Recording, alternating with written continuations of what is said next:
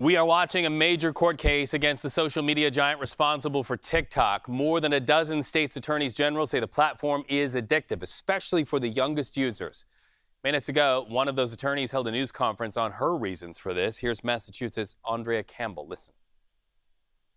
Today we're suing TikTok for designing its platform to be addictive and harmful to young people and deceiving the public about its efforts to keep its platform safe. We allege that such conduct violates state consumer protection laws and has contributed to a mental health crisis among its young users. This is one of the world's largest and most popular social media platforms. Here in Massachusetts, it's used by hundreds of thousands of young people.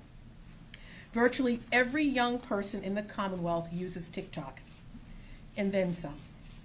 In fact, Massachusetts teen accounts make up 150% of the state's total teen population. That's because many users have more than one account. And the amount of time our teens spend on the platform is remarkable. Teens report using TikTok for hours a day, often late at night. And this is no accident.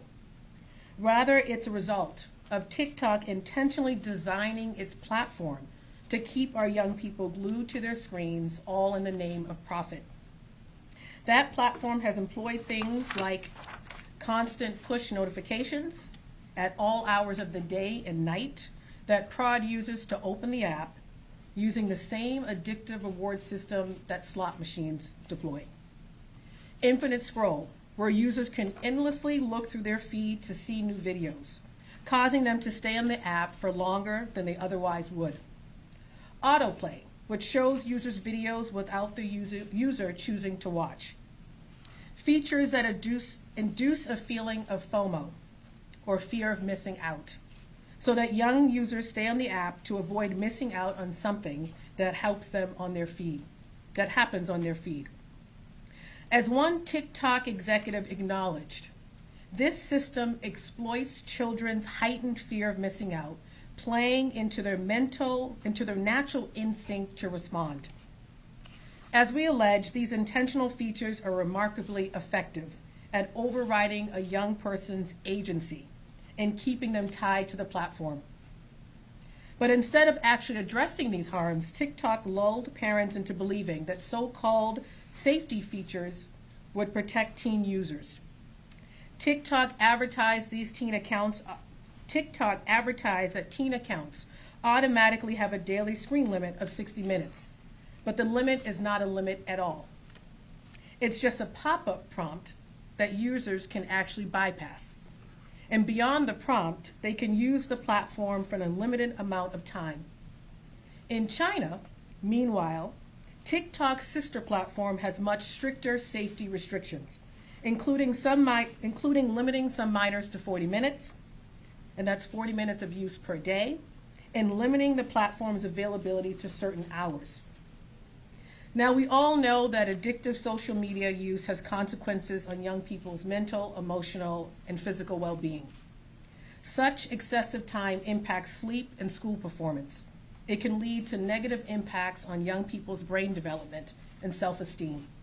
It can dominate a young person's time, stopping them from participating in healthy and enriching off-screen activities. TikTok claims that youth well-being is its top priority, but that is simply false. Let's take the beauty filters as an example. That platform provides users with filters and effects that can be used to dramatically alter one's appearance and foster unrealistic beauty standards. This is particularly harmful to the platform's users, especially young girls. As we allege in our complaint, TikTok knew this too. Records show that the company knew these filters caused harm to young people, but deliberately chose to keep them because they knew their removal would decrease a user's time on the platform. This case is not about regulating the content that is shown to TikTok users. It's about TikTok's own bad conduct.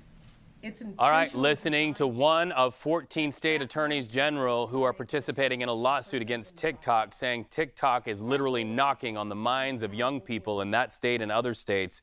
They want TikTok to have stronger regulations. By the way, TikTok responded just a short time ago.